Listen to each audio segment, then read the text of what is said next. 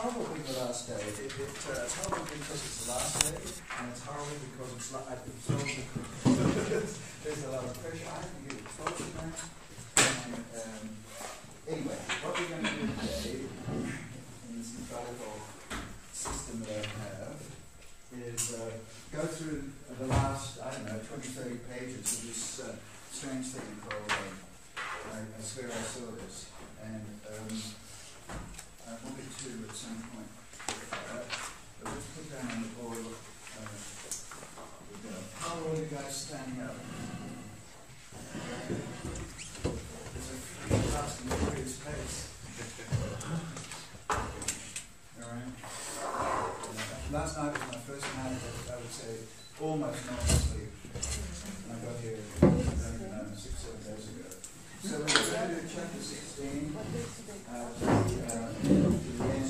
It contains, it's a book, it's a notebook, it's a fieldwork notebook, given to you as a contribution towards the possible style, strategies, fun, inspiration of Fictocriticism. And the notebook has a strange thing after it called an afterthought. And so the end is there's sort of two ends. There's thing 1 and there's thing 2 after a board. So I guess it's chapter 16, chapter 17, I think it's chapter 18, and then there's this document which sort of is a sort of look back. I was going to say something fancy with that, but I won't do. Any questions, issues that are hanging over from last time? Stuff that you were arguing with somebody on the walk down to dinner, being all ravenous and everything?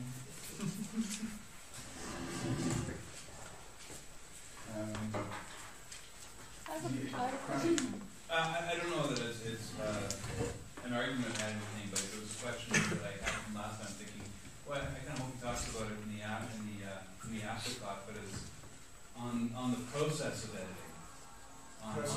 Yeah, the process of editing. I mean, it's kind of the thought, and then the afterthought, and then the afterthought again, but then there's also a process of, I got to remove this, remove that, to highlight these points. You mentioned that you went through the editing a dozen times. So I was just curious about that process for you. And you might leave that question till later, but I mean, so much of this little course really is about writing, and I can't think of anything to talk about. And this belongs to that category. I guess the writing is aimed at trying to, how should I put it, get the political, emotional intensity of theory as it couples with quote-unquote real life. And people who are smarter than me and who've been talking about literature and film more than me, because that's not something I'm that used to, would probably have smarter, more general answers to that question. What do I say about afterthoughts in the afterthoughts that would help me answer your question? This is the other thing. I think it's very hard to write about your own stuff, and I don't know why that is. To talk about your own stuff, and I don't know why that is. It's much easier for me to talk about, Sylvia Plath or Walter Benjamin's work. Is it ego in person? I don't know. Or is it because you see so many layers to what you've done?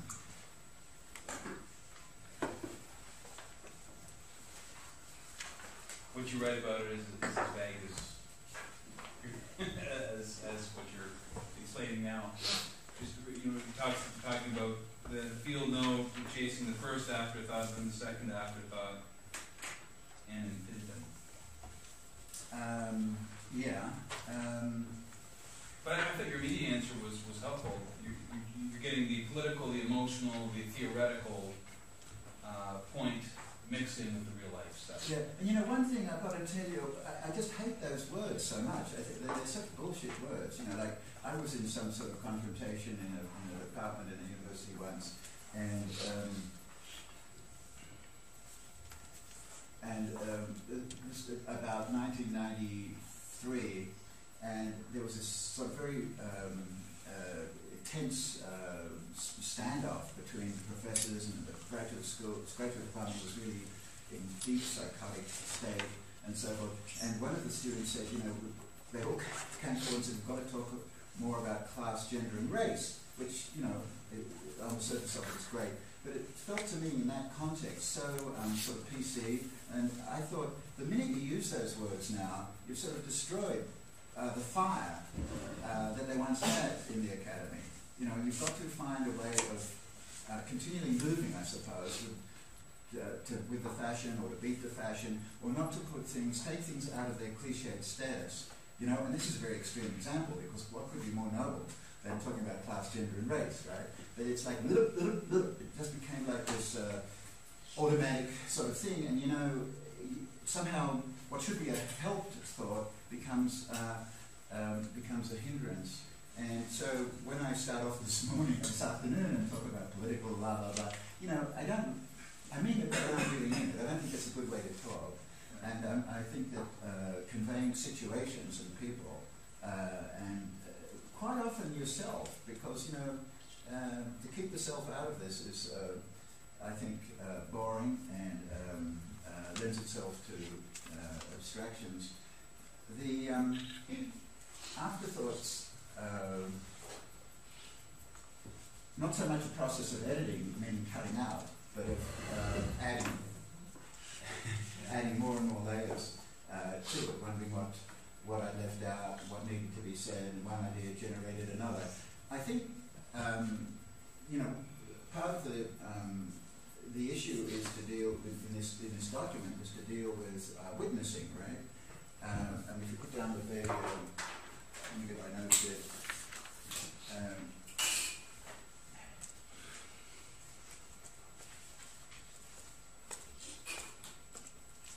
Sorry, I've got to make certain I don't lose any papers.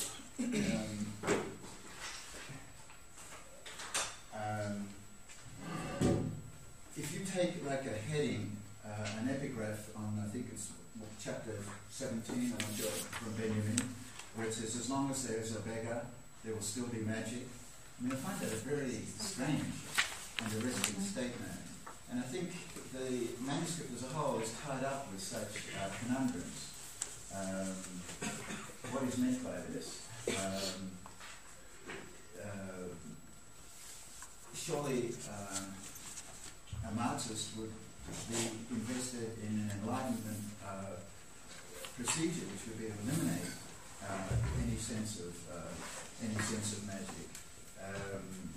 I wanted very much to get across the idea that it was necessary in talking about a drawing that's done in a moment of, well, let's just call it a strange moment for the moment, required an unearthing, even an excavation, I guess it's the same thing, of the magical quality of the image, and what I call in one of these end chapters the production of a swarm of spirits as a result of what I call the negative sacred.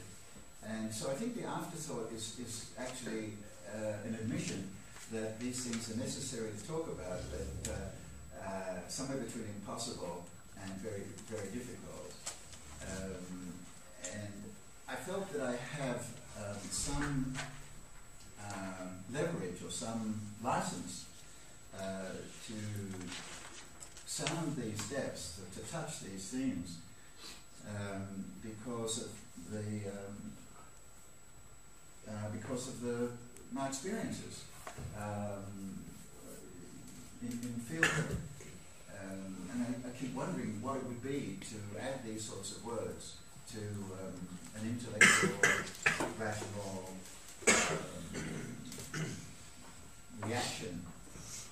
I was going to use the word analysis, but I guess it's an analysis, but I prefer the word reaction.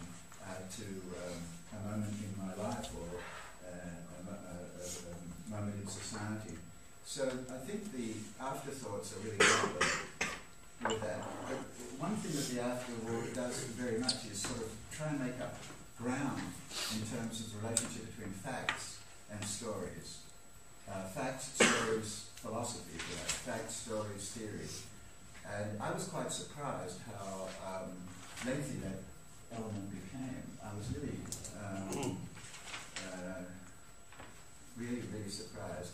And we could talk about that in a minute, and the place of the fact, because I had registered, or I had become so hostile to the notion of what's called by positivistically minded people, or people unthinkingly being positivistic. They talk about data. The facts are, the all-important elements of analysis, of seeking truth, and all of that. And I always, had a sort of the sense that, facts are, you see something, blindness gives you insight, insight gives you blindness, you see certain things at the expense of not seeing other sorts of things, that sort of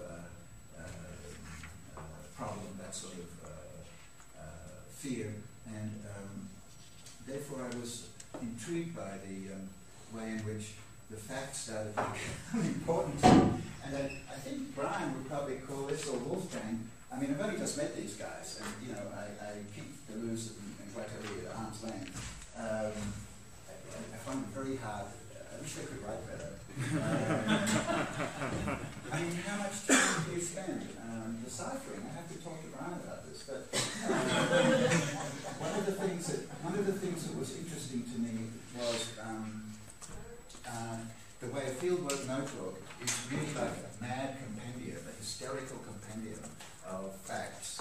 And what are these facts that are in the notebook? Sometimes they're little stories, sometimes they're amputated stories that might one day, get less amputated, but sometimes they're really facts.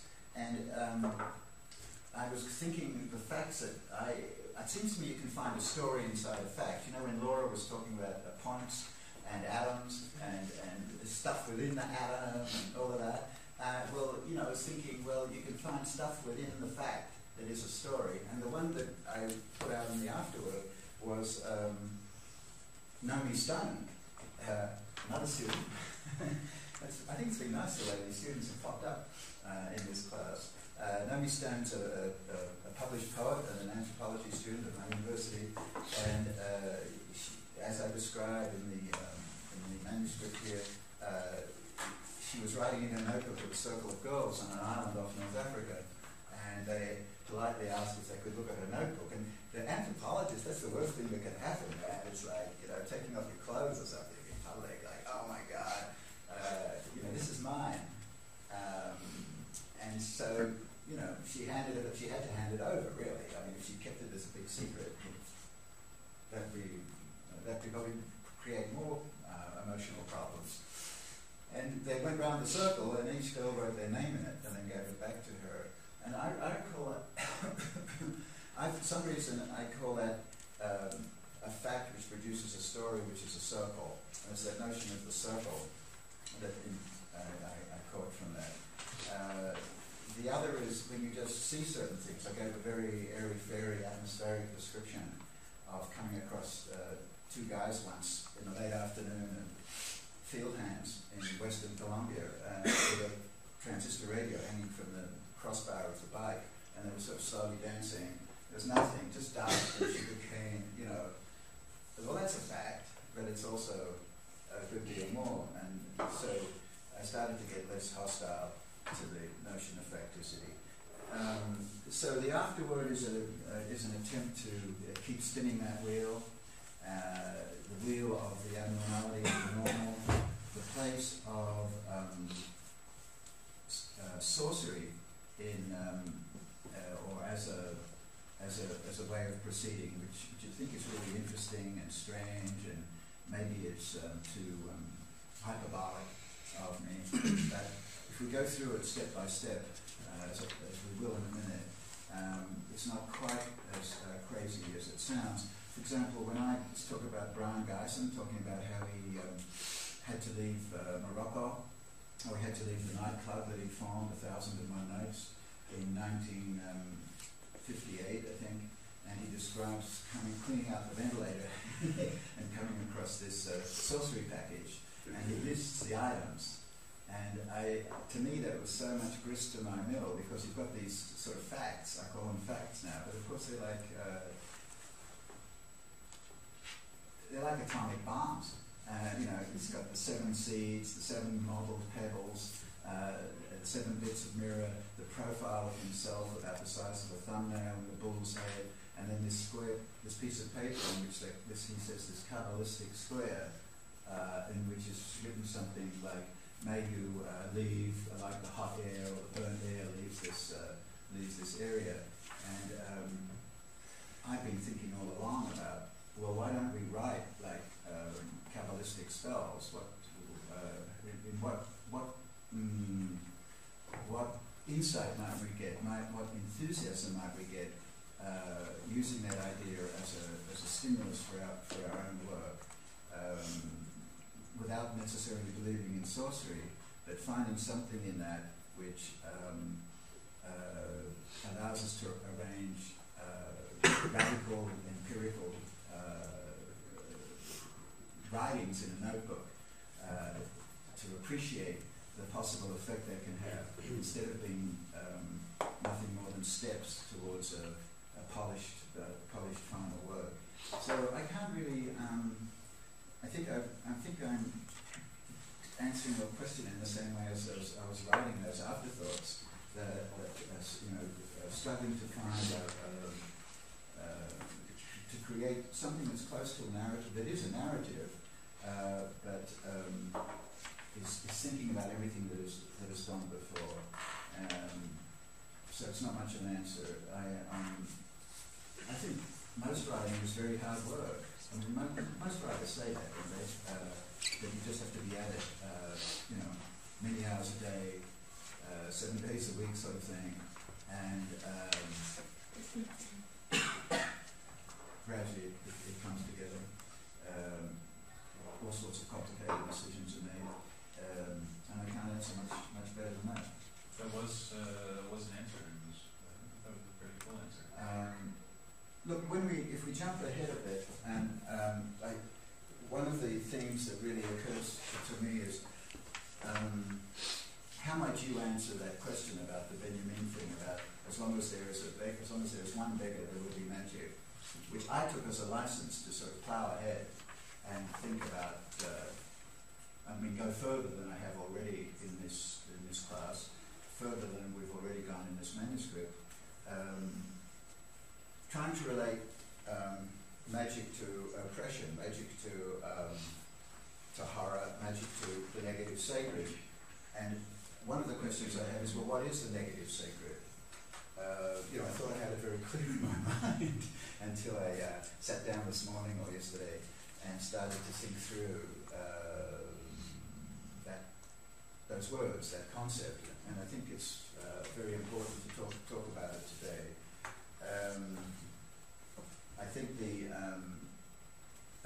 negative sacred is very related in this work to something that's already been questioned in this class, which is the normality of the abnormal. And I think that this left-handed sacred is very much what is at stake in Primo Levi's description of Auschwitz. So let's talk a bit about in chapter 16 what is meant by the negative sacred and its relationship to the abnormality of related to. Sorry, let me stop there. Start again. How it relates to astonishment. Any focus on this? Any intuitions? Sacred, negative sacred, positive sacred. It sounds a bit simplistic. You've got a positive version, you've got a negative version. Any ideas on that?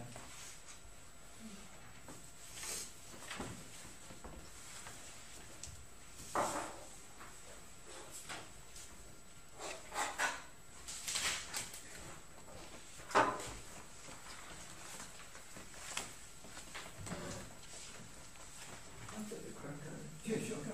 I mean, my associations of it would be around people who, in a kind of reformative spirit, want to kind of take things Yeah, what sort of spirit? Reformations, reformative spirit. I mean, I think about the Reformation, you know, I think about wanting to strip away what in their view were accretions on faith or on practice that got in the way of the sacred. I mean, so a kind of attempt to take away what gets in the way of some notion of the real thing. So I think of the Reformation, I think of negative theology, you know, Jean-Luc Napoleon and all that. So I think of people who want to get at it in a more genuine way.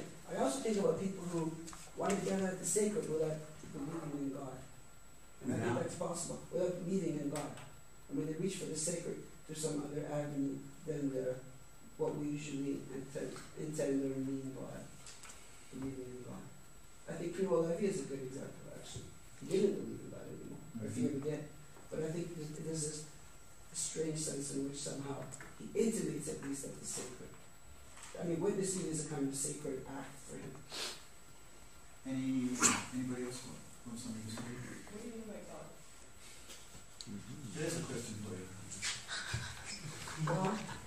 We don't know that. What's the problem? But I'm referring to, in the Western tradition, there are three Abrahamic faiths: Judaism, Christianity, Islam. That notion of God, a kind of monotheistic So notion. you think that the sacred is bound to one of those No, I'm saying, institutions? in trying to grasp Taussig's notion of the negative sacred, I'm saying maybe it's a way to get around this question, in fact, and get at the experience of the sacred without answering that question or without getting bound up in local versions of that question. That's a tough question. What was behind it? I mean, you asked a tough question. But the same exact question came into my mind when you were speaking, because what you said threw me into maybe a misunderstanding of what, like, well then, is there no sacred unless there is reaching for some version of God? What is that version of God? And is it outside oneself or inside of oneself? And it threw me all in, threw me out of myself, and I went into a negative sacred because I disagreed, if that makes sense. I don't know if I'm articulating that correctly, but I didn't get it. There's nothing to disagree with that. I don't believe about it. I mean, I'm just trying to grasp something. Yeah, no, I thank you so much. I was following Georges Bataille a lot and his almost obsession with the sacred. And when I was thinking about this, how to approach this drawing, how to approach an image that in like Benjaminian terms, and I'm hyping it up, occurs at a moment of danger, and there's that thesis, what is it, thesis 7 or something, 6 and 7, which talks about image appearing and disappearing, and then implies the necessity to grasp it, and I made connections with the Proustian memoir and volunteer, but this time it's written into revolutionary moments in history.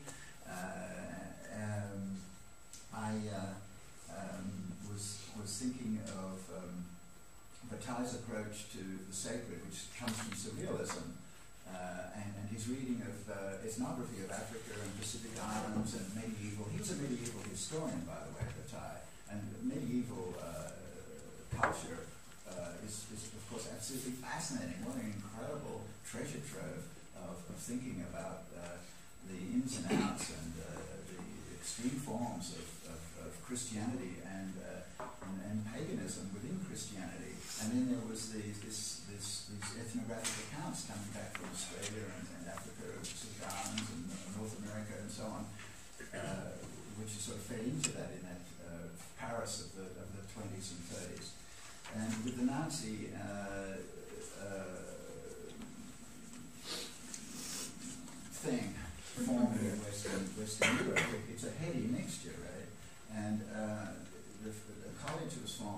these guys, a bit like EGS, a bit like it. It was more like a boys' club, and it was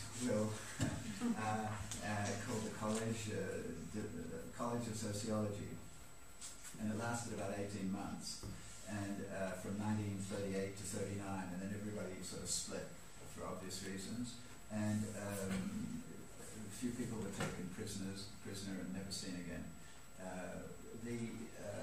The topic of discussion for the College of Sociology was something they called sacred sociology, which I was just amazed when I saw this. I mean, I had not been very well educated. I didn't know anything about this. And a book came out in English in 1991 or 92 called The College of Sociology. And it was a collection of talks given during those 18 months, edited by a guy called Ollier, H-O-L or H-O-L-L, I-D-R, Denis, and it's really, really the most fabulously interesting book. If you can get it, get a hold of it. It hasn't been reprinted, and it's a little difficult to get. But this, when I was so excited to see that you could have this mixture of Freud, Marx, Nietzsche. Who else will we toss in here? That's enough. I think that's pretty much it. Oh, and ethnography. That's what was so important to me. So it gives you a good insight into where I sort of come from. I mean, this mix of Freud, Marx, Nietzsche, and ethnography, but in a new key, let's say, seen in a new way. That was their recipe. That was their guiding lights, you know. And behind Nietzsche's Hegel and all this stuff. And they wrote like poets. I mean, the Taussig thing, although I think he's very hard to read, but he's fun to read in his surrealist phase because he's so wacko. Like his essay on the Big Toe is just a marvel. It's wonderful, and that's in the Visions of Excess by Georges Bataille, and that's a book you should really, really get. It's a relatively cheap paper, Visions of Excess by Georges Bataille. And that's his surrealist phase, 29 to 33 sort of thing. And so the sacred, they saw the sacred, I'm making a bit of this up, but in medieval Europe, in the so-called primitive societies that were coming back through ethnography and missionaries' reports and all this, the growth of fascism in Western Europe, so obviously a powerful ideological / sacred force, it suddenly seemed to these guys who were all caught up in revolution in one way or another as revolutionaries or would be or want to be, religion seemed to become suddenly incredibly important, and more than that, this thing they called the sacred. And so their task was to say, well, what the hell is this thing? What do we mean by sacred? And we feel intuit that it's a huge force in modern politics. Not the politics of say an African village, or the politics of an African kingship, or a Maori kingship. Not only there, but right here in Western Europe, this thing called the sacred, but it's been sort of flattened for intellectuals because of that thing we call enlightenment. So it's sort of hard to engage. How do you use the tools of enlightenment to engage with this? One of the ways was through literature, poetry, and art, right? And particularly through the theory of Bataille's interest in poetry is taking language to its extremes. Now, my brain is so fuzzy, but I think one of the things I would... Michel Leris wrote this... this is nothing like what I wanted to talk about. That's the way, right? Leris... Michel Leris has an essay, a tiny essay, called The Sacred in Everyday Life. I don't know if I put it on the list. The stuff that I sent out before the course. That's a big mistake. Yeah. It's in the College of Sociology book that I was just talking about, edited by Benjamin and Adorno. I think it's one now. Translated by Betsy Wynne. in that, they say Benjamin used to sit in the back row, and it was on top of a bookstore somewhere in Paris. Imagine the scene, you know, like Paris, 1938, 39, what's happening in Western Europe. I mean, it's really scary. Right wing, left wing, communists, social democrats.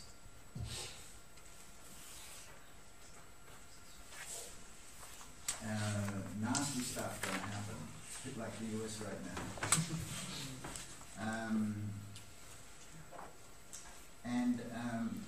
Benjamin used to sit in the back, they say, I read somewhere, and shaking his head.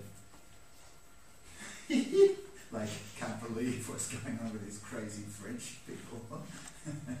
But he loved Paris, he had no money, and, you know, he put in time with these College of Sociology people, although I think he held them at arm's length.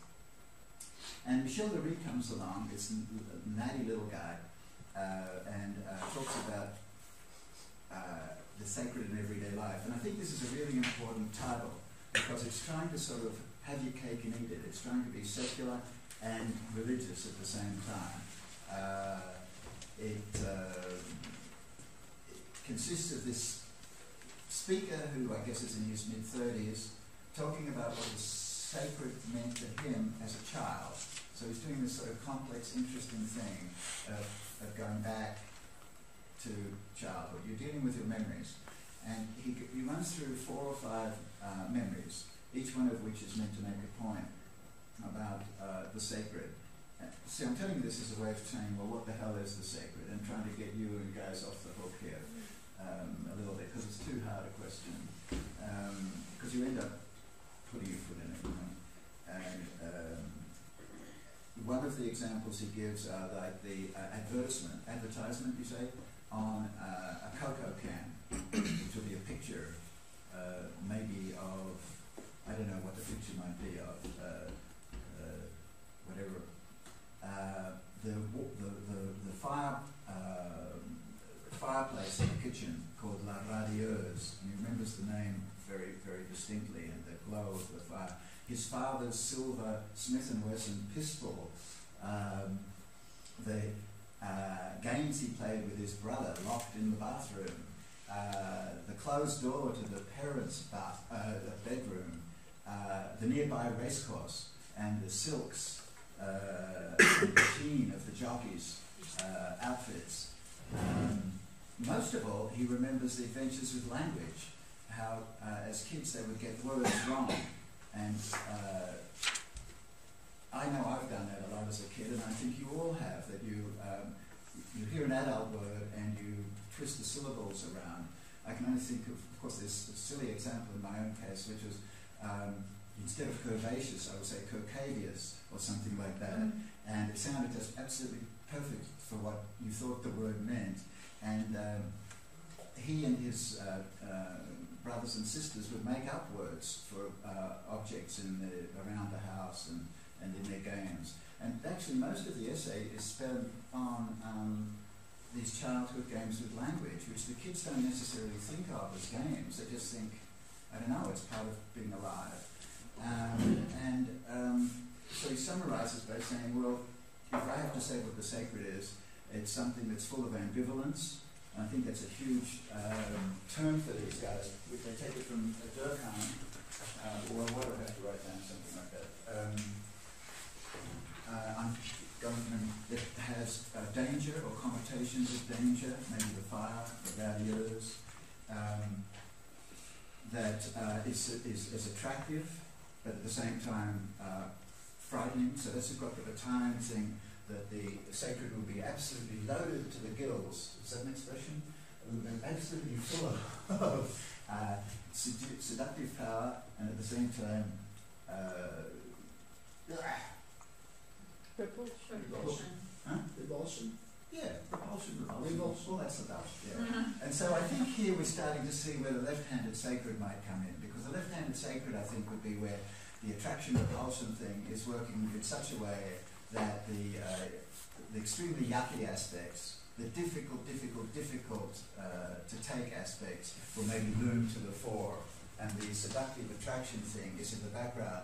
But this is the point, and I'm sure Freudians are really good on this. There's so many things that we love that are, how shall I put it, work that music of attraction and repulsion. See, I think this is an extremely powerful force in life, anybody's life. And the trouble with it is that it covers, you know, can cover everything. Most good concepts do. And so you have to be sort of more careful how you're going to apply it. But for us, or for me, let's relax and just work with this thing, this attraction and repulsion thing. And let's think all societies, since ever, will be very creative at coming up with this mix of attraction and compulsion, and it will get crystallized into a thing called religion or the church. And in the good old days, when religion was really like full of blood and thunder and powerful ritual, and in some churches in the world today, and still is, you could see this mixture, I think, of attraction and repulsion. My experience, not being much of a church person, I mean, I've only been in church a handful of times, my sense of religion in modern churches in US, England and Australia was really boring and quiet, Now, that's, of course, a very severe generalization, but I wanted to sort of put an emphasis here. I think I'm being really heavy-footed here. Let me go back about a minute. It seemed to me that the violence and the power of this mix is generally being sanitized and subdued in modern Western countries. And that's why I think it takes an effort, an imaginative effort, to get to this problem or issue of danger, ambiguity, attraction and repulsion as the foundation, shall I put it that way, of sacred life, sacred force. There will be plenty of churches, particularly in the US, where you'll see something completely different and you'll feel something completely different going on. I'm sort of talking about mainstream Protestantism, mainstream Christianity, and leave it at that. But if you have any sort of general experience of life, I think you'll find plenty of exceptions. But I still maintain that it's this notion of religion as gentle, as non-sacrificial, as calm and even-handed, gets in the way of this sensitivity to things sacred. And that's why I like Larissa's little essay so much, because he doesn't talk about the church. He's talking about a force outside of the church, which you can find in, sort of anybody's life, whether they're religious or not. And that's why it's such a good sort of doorway into thinking about more florid, more evocative, you might say, examples. So with that in mind, that's how I would approach this through Matai, and with the surrealist interest in the marvelous.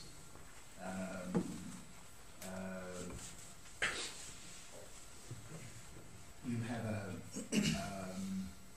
a specification of that sense of the sacred, and that's why I went into this discussion yesterday, was it, or the day before, about thinking about drawing as accessing the marvelous, as opposed to the notion of images being used magically in order to get game or have success in love or whatever it might be, to keep spirits away, and all those sort of utilitarian aspects of magic. So if I come to think of the negative sacred, I wanted to stress that this drawing, this scene, is partakes of the sacred in the ways I've just described, accessing the marvelous, has a utilitarian function, the same way Fraser talked about magical amulets and talismans and so forth.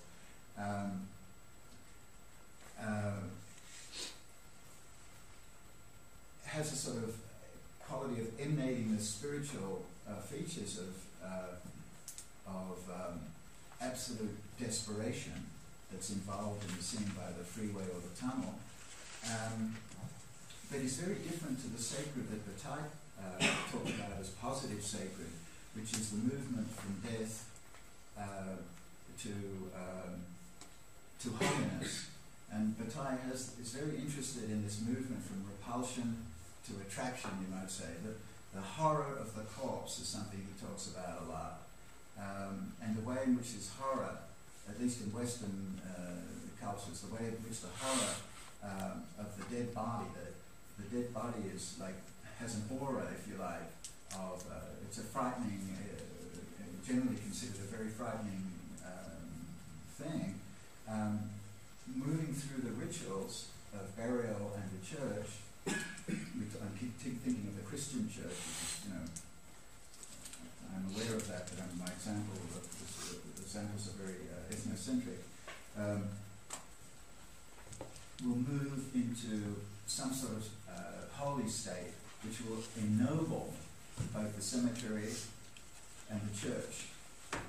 Just as the church has the bones of saints quite often under the flagstones and so forth. So it's like this movement from the sacred horror of the corpse, if you like, to the positive sanctity of the church and the priest and all of that. But again, that's just a movement within an ambiguous or ambivalent polarity. The negative sacred seemed to me in this picture of the people by the freeway to be something quite different. And that's the beginning of this chapter 16. And I was thinking about it this morning, what I would say to you, and I started to change it. And as a result of some discussions and so forth, and I wrote, I think you've got to bear with me a little bit, because to me it's a very dangerous or a very scary thing to talk about something as having a drawing of mine having sacred power. I mean, it's like preposterous. You say, oh, come on. Cool it a bit, will you? As in the calm of a temple, I could have said church, but I chose temple as more capacious, different religions. As in the calm of a temple, dark and cool, there is a type of holiness made present by the people lying down in the concrete canyon of the entrance to the freeway tunnel. This is their grave. For those of you who just joined the class, a lot of what I've been talking about is peeling an onion, and the onion, the middle of the onion, well, I don't know, or the outside of the onion was a drawing I did of some homeless people lying down in a huge cliff face entrance, abutting a freeway entrance to a tunnel, and sort of elaborated, and why draw an image? Why not just talk about it, or what, etc., etc. And behind that, or in closing that, has been the virtues of a notebook over a finished published book, and thinking of an anthropological fieldwork notebook as a potential piece of modernist literature with fragmentation and drawings, newspaper clippings, odd pieces of writing, amounting to something like a scrapbook. And part of this involved going into the possibilities and the characteristics of a scrapbook as a form of writing. And every now and again has popped up this idea of something magical, something to do with sorcery, something to do with religion. So that's why this discussion is occurring now. As in the calm of the temple, dark and cool, there was a type of holiness made present by the people lying down in the concrete canyon. This is their grave, their living grave, spectral, with the holy incense of car exhaust and the heavenly choir of internal combustion engines. here the magic of which Benjamin speaks, as long as there is one beggar, is the magic of non-redemption. To me, it's the magic of non-redemption, of stasis and sludge congealing into petrified abjection. And that's a concept of, the abject is a concept of, I've talked about it a little before, which comes up in Bataille's work, and Julia Kristeva wrote a whole book about it, and I sort of poked some fun about that. The abjection is child's taken off the breast too early, and conceptual boundaries get overloaded, and so on and so forth. And then she studies 3 or 4 French writers to sort of plot the abject in their work. It's called, in English, it's called Powers of Horror. And I want to go back just 1 second. I want to parenthesize one of the things that I've been thinking about a lot and writing about since probably the mid-80s, is the attraction to the powers of horror as a way of thinking about violence, whether it's domestic violence or whether it's large-scale political violence. And I've been trying to think about the place of quote-unquote the sacred, but remember this, you can sort of do it in a pretty calm sort of way. Remember these 3 or 4 characteristics I gave about the ambivalence, the danger, the mix of attraction and repulsion. You can think about sex in the same way, sex and God, sex and the sacred, that might be more footing, and thinking about the place of something you would never think you would think about, which has come up again a couple of times in this class, which is the place of sacred things in horrible things, the place of sacred things in violence. Now the abject is a sort of I think the abject gets me closer to where I want to go with this non-redemptive negative sacred. It's something just yuck that is not going nowhere. You look at it, you'd be with a homeless person, you just flash past, which is an important part of this whole problem. It's not like a prolonged humanizing encounter. And this is very typical, I think, of the modern world. It's very difficult to talk about that in terms of holiness and sacredness, right? But I want to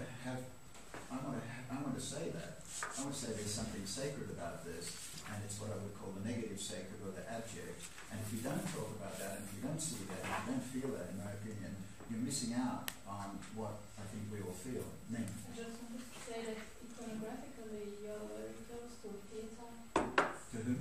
To Pietà, Marta Dolorosa. La It's Pietà. a very Pietà. classical, yeah. Pietà Kim. What? Pietà La who? Pietà. La Pietà. Oh, La Pietà. Tell me more. You're used to teach such meetings. No, we talked about this idea of comfort, with some of the words that came out. Oh, that's because you talked yesterday. You said there's a Yeah. there's Yeah, pity the in life. tenants, yeah. And this morning I was thinking about you. Yeah. I always do. And I was thinking, well, it's like this woman, if she is a woman, it's like the Virgin Mary. Yes, It's right. got to be coney. And I thought, God, I am coney. Well, it's not so important. It's a tender image, right? But it endures all this, I don't want to say cliched image. We have the Madonna child. It kind of draws that to itself. That this could be sort of a Madonna child image, at first glance. So let's go back a bit. Why did you say what you just said? I said it because Can you guys hear? Yeah. if you look at a lot of paintings, you are used to read images in a way that you connect them to what you've seen before, and this came immediately into my mind when I saw this drawing. Oh yeah, I know that. And That's what you said last time. But why did you feel impelled to say that right now? because we were talking about the sacred. Oh, see, I thought I was specifically referring to abjection and abject as a sort of particular take, a particular wrinkle of what I have yet to define as negative sacred. No. Yeah, I mean, I wouldn't talk about negative or positive sacred, but about some traits that is already in this image. When Mary is tenderly touching Christ's wound and stuff, it seems to me that is probably an example of involvement in the abject. The medieval saints who loved to torture themselves and fast and inflict wounds upon themselves. The Flemish paintings of 14th, 15th century with the gaping, the stigmata and so forth. This seems to me perhaps an example of the abject in the holy. That the holy here is thriving actually on the wound. Sicko, stuff. No? Is that maybe what you're thinking about? Would that fit with the pity and the tenderness? I mean, the pain and the shock is in it. Okay. All right. And this moment of fading away. Also. The fading away. Yeah, I mean this movement of. I'm so sorry, I don't have the language, but this movement of you are passing by and there's a person that passed by and there's so. Oh, the ephemerality of it, the quickness. The movements in this drawing are the so. 3 second, the 3 second view. There are so different velocities of this moment of fading away or of closing something else. Okay. Let me continue this piece that I was working on this morning. Here the magic of which Benjamin speaks, as long as there is one beggar, quote unquote, is the magic, I say, of non-redemption, of stasis and sludge, congealing into petrified objection. Here there is no Jesus bleeding on the cross, bound heavenward. Here there are no stations of the cross from crucifixion to redemption.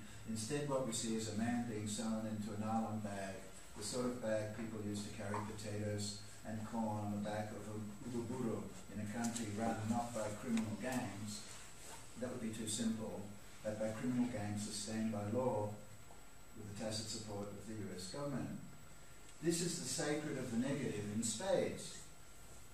The sacred of the left hand, the hand of sorcery, not the upbeat sacred that in other places, such as that of the dead animal in Naskapi land that I spoke about earlier, where according to Frank Speck's ethnography of the early 1920s in Newfoundland, the animal that is killed, the hunter sits by the animal for an hour or two, I can't believe it, and smokes a cigarette or two, maybe prays and sometimes dances around the animal.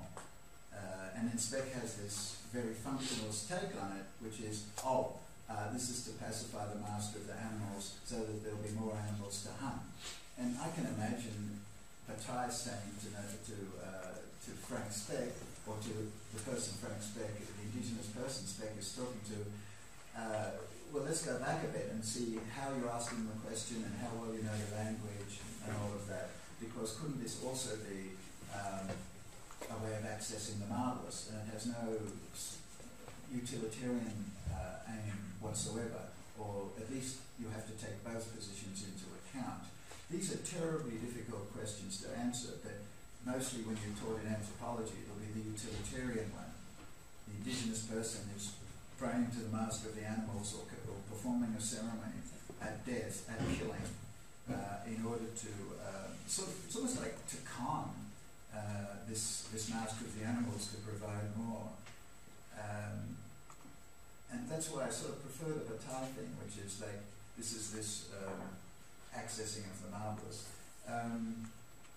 But I think one of the things that Bataille alerts you to is the impossibility of speaking at such moments, the way in which there are certain experiences in your life which are so heart-rending and powerful that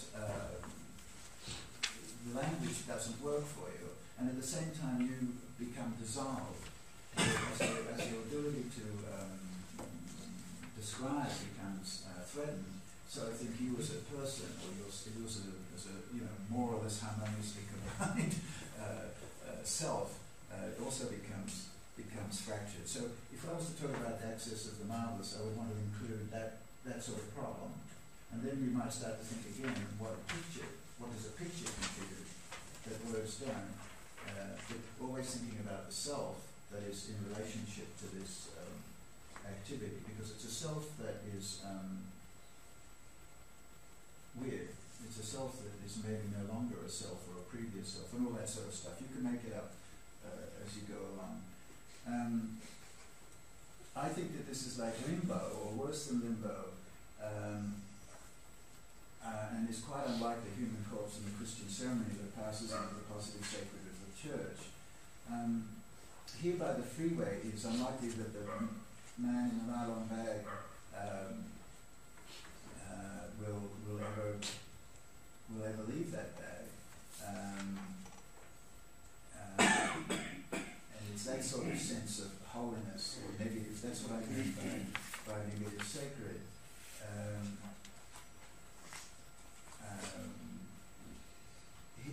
This man in this bag, this woman sewing him into the bag, is as engraved in my memory, in my drawing, as much as he is in real life by the tunnel.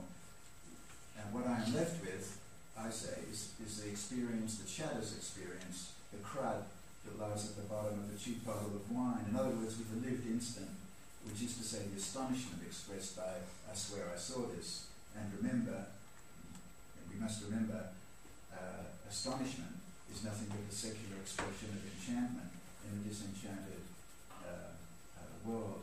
So I wanted to move from that sense of negative sacred, that sort of sense of something powerful that is very difficult to describe, something that is, it's like the miracle turned upside down. It's where the repulsion in the combination of attraction and repulsion is doing most of the work. And it also overlaps with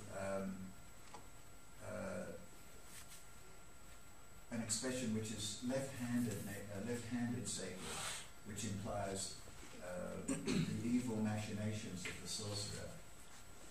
I mean, I think they're two sort of separate activities, or they're two separate vocabularies, but I think there is a sort of interesting connection. And I,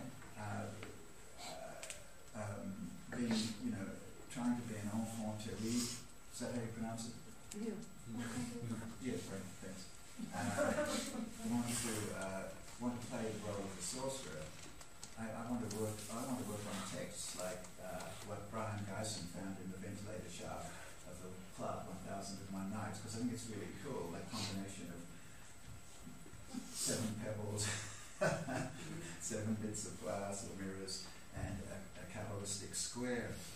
That's what I would like this document to be equivalent to.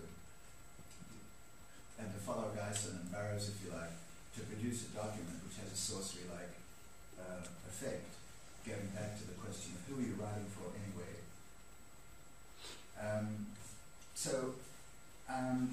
I wanted to carry on the discussion then of this, what is the negative sacred, into this question of astonishment. And it occurred to me that to be astonished is to have the secular equivalent of the miracle. It's like the secular equivalent. It's like Michel Lerice, when he's trying to talk about, as I said, down-to-earth, calm, rational thinker, and he's searching for examples of the sacred in everyday life. Everyday life, not the church, nothing to do with left-handed sorcery. And he's searching in childhood for these instances. It seems to me astonishment is an interesting secular equivalent to a religious experience. But we can talk about astonishment much more easily. I think it's we don't feel embarrassed, we don't feel it's difficult at all. And it seemed to me staring me in the face that we have a vocabulary there which is sort of religious, but it's not. And that's very handy to have that at your fingertips. And then I wanted to go on and talk about the place of non-astonishment, that terrible things happen in the world around us, at which we may be astonished for a moment, but then the astonishment gives way. And I decided that finally that's what that image was about. It was not so much about astonishment, but about the way you deal with astonishment. And you and I talked a bit about that, and you were sort of, well, you weren't too happy with that formulation, right? No, next to you. I mean, I was just trying to, I was a bit skeptical. Yeah. For those of you who this first day here or something, I mean, I was talking about the way you become numb to the shit around you. And take poverty in India, a classic cliched example. You get out of the plane in Delhi and you can't. I mean, it's just very, very difficult. Or you go walking Medellin, which is where this picture was drawn. And the first day or two, you see a lot of really shocking things. You're astonished. And then by the third or fourth day, you become used to it. You no longer react in the way you did. And I was so tempted to think of this image as an image of astonishment. And the more I thought about it, when the taxi driver was asked, why do the people lie here? And he says, because it's warm in here, talking about this unlit tunnel full of flames and 4 lanes of traffic and so on and so forth. When he says it's warm in here, that to me is like the symbol, the indication, the moment whereby you normalize the abnormal. And we were talking a bit about what exactly does that mean? Does it mean you become a total asshole and insensitive to the shit that's around you? Or does it mean that you actually live a double optic? You have 2 things at least going on in your mind. And at certain points, this blunting will suddenly give way. And there'll be a very interesting and painful and strange reaction to the eruption of danger and the abnormality of the world. And then that will subside as the norm takes its place. And I think we've spoken about that quite a bit, right? Well, yeah, I was also just thinking about the connection of the sacred with the state of emergency. That's such a good way of putting it. And the negative sacred as having a glimpse of this state of emergency, or taking it to its conclusion. I mean, sometimes I think of the state of emergency as being conditioned by the sacred itself, or justified by it. Well, think back for a minute to the coincidence here of Schmidt's book. It's called Political Theology. And the very first sentence is, sovereign is he who decides the exception. And the tract is called Theology. Theology. He was on the ball, Schmidt. And he was a fascist. But he saw the politics as ever so much bound up with theology. I like that.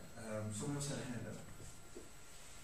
Yeah. Surely our task is not to do this more art historical thing, which is say, oh, here's an image drawn by some idiot who can't draw, namely myself, and I can show you in the genealogy or the history of Western art that this corresponds to a big family of powerful images that have been around for 2,000 years or 1,000 years. And a lot of people stop there, right? And I think what's interesting is, first of all, let's just point it out to me, and I thank you for that.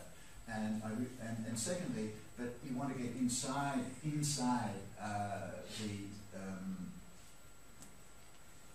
how should I put it? The meaning of that tenderness and that mixture of abjection and holiness that's involved there. And that's why, for better or for worse, that the time vocabulary that I'm using is important. But I have friends, for example, the image from Abu Ghraib, the famous one, of the and they seem to assume that if you point out that that's a pietà, is that the term? that you've sort of, that's it. That's really, you know, but you want to go further than that, and you want to sort of talk about, well, what's involved in that relationship. So simple point. But let me carry on a bit here, because we're moving on time-wise, and I wanted to say that one way of thinking of this doubleness of the, I think I'm sounding so simple-minded that these things are better done in poetry, actually, but this doubleness that's involved, this schizophrenic quality of the abnormality of the abnormal, and how that can change places, how that can be ruptured, the facade of the normality can be challenged by something that you come across, and you, for the moment, are totally flawed, and then normality reasserts itself. I was thinking it's at that point probably that something like a nervous system strategy of writing comes into play. These are the sorts of doublenesses, the schizophrenic, the contradictory qualities in everyday life as much as in storytelling and in macro-politics that one is, I think, automatically alive to. And they're the places to massage and make films about and work upon. How to do that? That's where you get back to Murray's question, you know, about writing and the craft. I wanted to talk a little bit about the notion of a swarm of spirits, but before I do that, I wanted to quote Auden, the famous English poet, who writes about suffering, relating to this poem, relating to abjection, relating to horror, relating to that sort of shitty world around us. About suffering they were never wrong, says Auden. The old masters, how well they understood its human position. That is to say, the human position of suffering. How much there is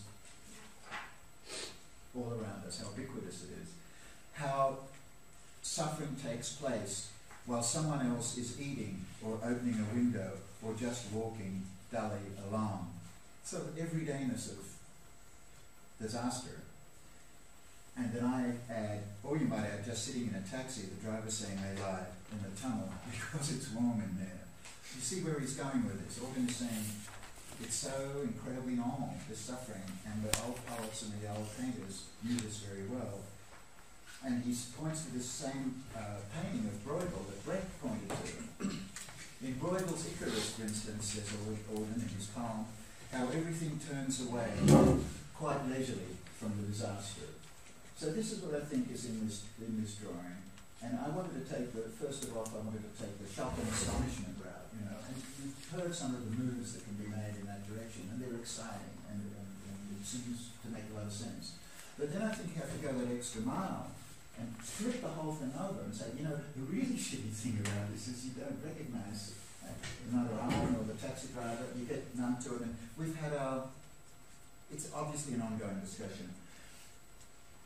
Yet is it not the point of the poem, Auden's poem, as much as Brecht's commentary, that a boy, that's Icarus, falling from the sky, and all you can see are the two little legs. The picture's about this big, and the legs are about this big. You know, you hardly even see them. You see ships at anchor, you see someone fishing, you see the ploughing, the clouds moving in the sky, and the whole thing is called the Fall of Icarus, and Icarus is about that big. You know, you need a microscope almost to see that, and it's not even see him, you see these two little yellow legs. Looks crazy, looks silly. The point of the poem, as much as Brecht's commentary, that a boy falling from the sky is astonishing, but even more astonishing is the lack of astonishment. You with me? So where does that place us?